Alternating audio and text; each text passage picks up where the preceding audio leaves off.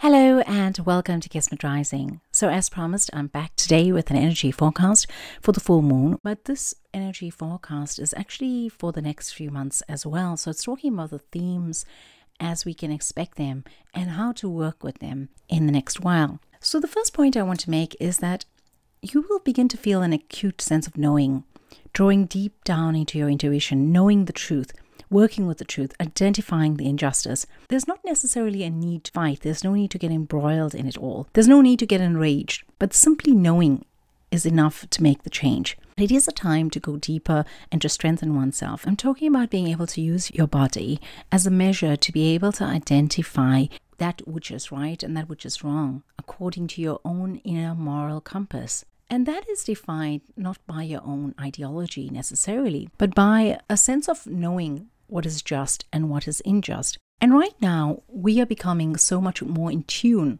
with what is right and what is wrong. And we're able to identify the injustice in every area of our lives and in every subsection of those areas of our lives. And the idea here is simply to allow oneself to become more aware of it, to allow oneself to identify the injustice, to be aware of it, not to get moved by it to the point where you'd want to necessarily take action, because now is not the right time for that. Now is time to see, to be able to identify, to see what is the truth of the matter. Because what we've been told and what we are seeing, or what we are supposed to see, what is created for us to see, is not necessarily the truth, and it's not necessarily what is just. As we mature through this energy, to be able to understand and identify and recognize what is unjust, we are needing time to become comfortable with that idea. There's time needed to assimilate that new information. And as you're able to do that, you can later devise a plan of how you're going to react to it, if at all. Now, if you work in essential services, it may be difficult for you to do this, but it is necessary for you to try it. The reason it will be difficult is because you are completely tuned in, you're completely locked into the environment. And so this lockdown that many of us are in right now is actually a blessing in disguise, because you can identify the truth and you are able to go inside of you on a deeper level to be able to understand what is true, not because of what the media is saying to you or your leaders are saying to you, but rather because you have your inner compass. For those of you who are in essential services, it's difficult for you to unplug from that. It's difficult for you to unplug from the narrative, and it's difficult for you to rewrite your rhetoric. But it is necessary to try. So to be able to come home every day and take some time off to be able to feel what are you really feeling. Because as you go through your day, there are these feelings that are there, but you are constantly having to turn away from it or turn a blind eye to it or push it back down. So there needs to be some time in your day when you come back up and you're actually hearing and feeling, and it's actually coming up for air. It's coming up to air those views and air the truth that is inside of you. So I stated previously in the energy forecast that I've been doing that this is a great time for healing, especially this year. Now the healing takes place on a less visceral and a more intellectual mode. It's time to heal the mind and to break free from paradigms. Recognize how your training or education may have shaped your beliefs. Measure the truth in it. Measure the injustice ingrained in your profession and the choices that you've made along the way. Previously, in the last couple of months, would have been a great time to heal the body, to be able to heal physically. And this is not to say that you cannot do that, but the energy right now is very good to be able to heal the mind and to break free from old patterns of thought or old ideas and old belief systems. It's a good time to disintegrate that and let it fall apart, renewing your approach to the world. It is an important time to recognize your privilege, to note that there are those who are struggling for their lives right now, either in an ICU or in a war-torn region, or simply the poorer people in your nation. And when you recognize your privilege, you are able to employ both gratitude as well as the humility necessary to be able to weed out the ingrained arrogance and self-righteousness that is applied to most trades and professions. In most of what we do, there is a sense of yes, it's right for me to do this. Yes, it's right for me to contribute to society in this way. It's ordained by society. But this is a time in which we need to look again at what is really ordained and at what cost is it ordained? What are you doing right now, and what is the cost of it to the earth? What is the cost of it to other human beings? What is the cost of it to animals, etc.? All right, so this is a very important time to be able to really go in and really understand how is it that you're feeling and what it is that you're doing. What is the significance of it, and why is it that you're doing it, and how does it actually contribute to the realm? It is a time to question all that you knew. And even if you're not inclined towards questions of philosophical nature, questioning every aspect of your life is something that will come right now, and it's something that should be supported. So if you find that you are tending towards that, then allow those thoughts to come into your mind and to take their place. It is necessary to see the globalist aspect of your life, which may be celebrated and taken for granted in this day and age, but is slowly withering away your authenticity and redefining your integrity. Our lives are so touched by so many different aspects and so many different things from all over. And we really are a global community at the moment. But in doing so, we have lost a part of our core, and we've lost who we are. We've lost our own inner voice. It's been diluted. Our own strength and core, our own call has been changed. And so when I talk about it withering away your authenticity and redefining your integrity, it is a chain which impacts you. You use products from a certain place that's imported. It redefines you. It redefines who you are. It redefines who you are in this planet.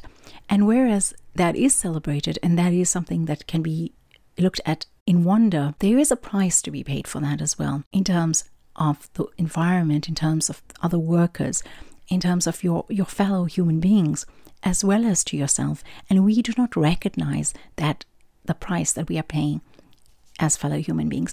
Now, this is not to say that we should stop using products that come in from outside of our immediate environment, but rather to be aware of what we are doing when we do that, and what is the price that we are paying. How is it changing us, and how is it weakening our call, being able to go deep down into tradition and deep down into where you've come from through your roots, and being able to identify the call that is there, the call that is wanting to be spoken, the call that is diluted and weakened, and the call that will soon be lost as a result of that weakening. It is necessary to reach deep into yourself to access the wisdom of your ancestors, what was known to them, which has since faded from your existence, to pull together all that you need to know. Now is the time to quieten the voices that shout at you, begging you to believe for the sake of a prophet. Now is the time to allow your soul to apply its wisdom in the daily practice of your life.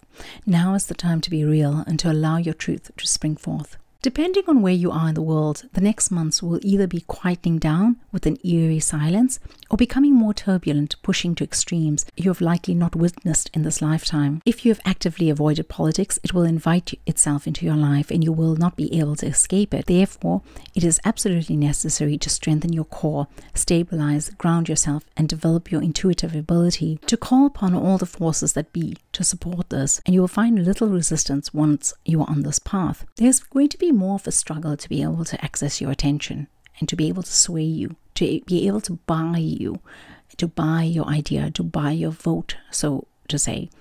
And now is the time to be able to go inward, to go to your strength and core, and to be able to ask, what is the truth? What do I need to know? And what do I do under these circumstances? And it's necessary for you to be guided from that place. This is not something that you need to actually have mastered, but it is something that you need to give a try. You need to be able to at least allow that intuition to take over, rather than say, I'm not really in tune with my intuition. I don't really have that faculty.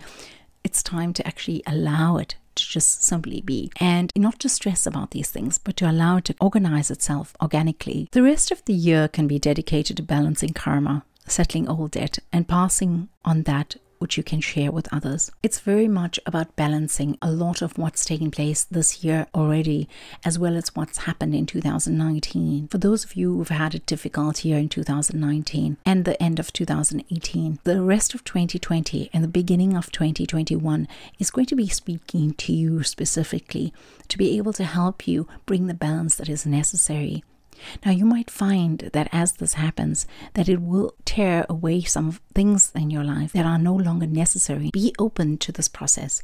Be open to allowing this to actually happen. And if you do not resist, you will find that it will be a peaceful process. This energy has a character of crushing those who remain in disillusionment. If you've been running away, falling prey to distractions, ignoring the elephant in the room, preoccupied with yourself, this energy can be traumatic. So identify where is it that you've been doing that. Have you been very caught up in an infatuation or in a twin flame idea? If you have been, and if you allow it to take over you, you're going to find that you're not going to have any warnings when this energy comes your way, because it's going to unearth you. It's going to leave you in a state of disarray. What is necessary is to approach the next months in a Zen-like manner, with faith and trust in the goodness that exists within you and in the law of nature. And then it will be a breeze. Then it will actually work out to your advantage. Work towards that authenticity, work towards that integrity, and work towards that truth. Remember, this is the time to weed out any injustice that there is, at least in one's thought processes. I will be there to update you as we go along, but this is the immediate energy, and it shall be like this till the beginning of August. In the meanwhile, I hope you enjoy this lovely full moon that we have at the moment, which is very much characterized by letting go and finishing things of the past, especially things that have been hidden away or things that you haven't realized has been impacting you quite strongly. So it is time to let go, to release, and I hope that you have a wonderful full moon, and I wish you all very well. Be safe, stay healthy, and blessings abound from Kismet Rising.